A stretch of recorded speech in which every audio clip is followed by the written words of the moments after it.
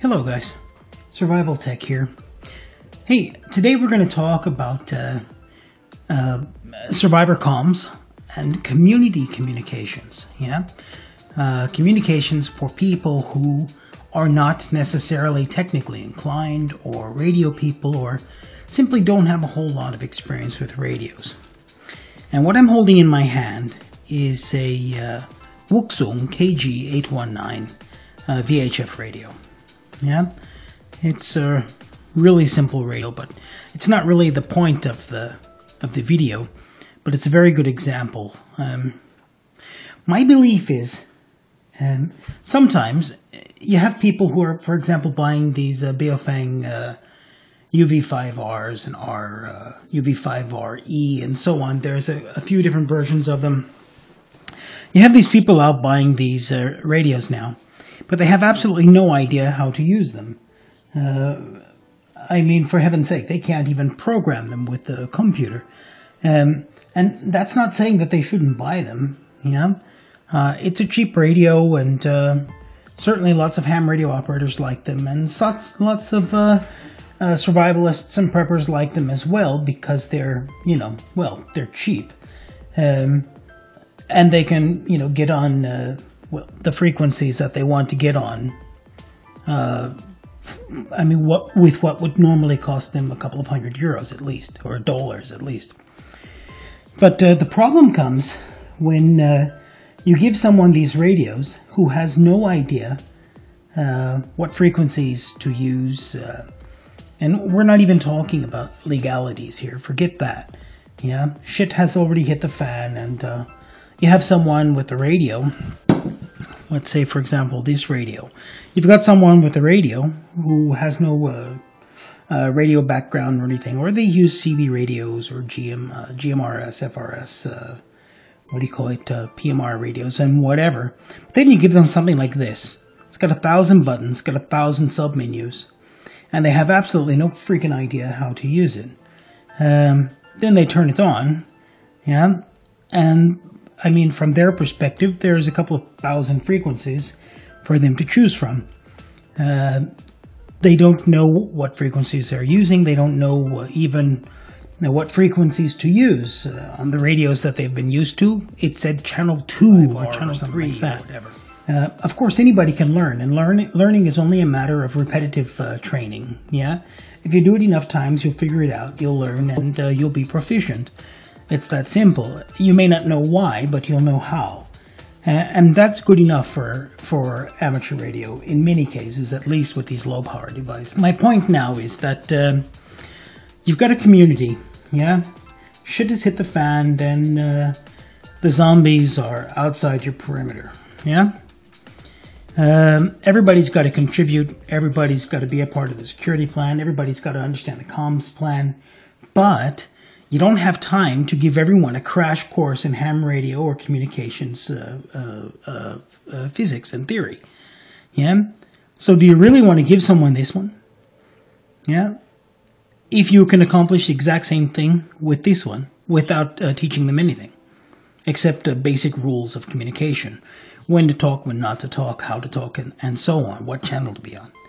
Do you really want to give someone this when you could do the same job with this?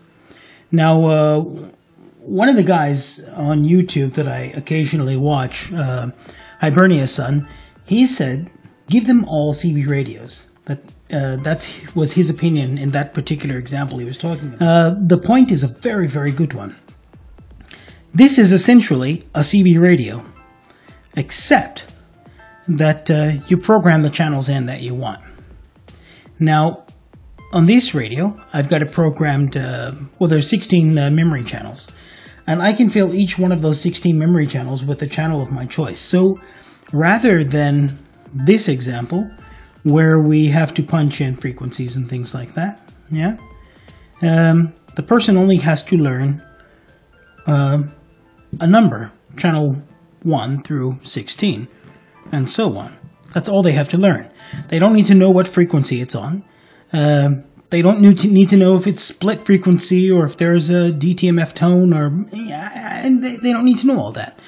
All they have to do is push that freaking button and talk. That's it.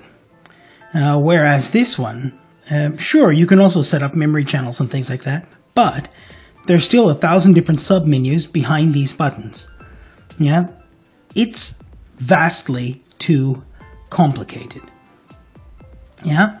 And that's true for the Baofeng UV5R, it's true for the Yaesu radios, it's true for almost every amateur radio. Yeah? But this one, this is the kind of radios that cops use. This is the kind of radios that security guards use. This is the kind of radio that fire departments use.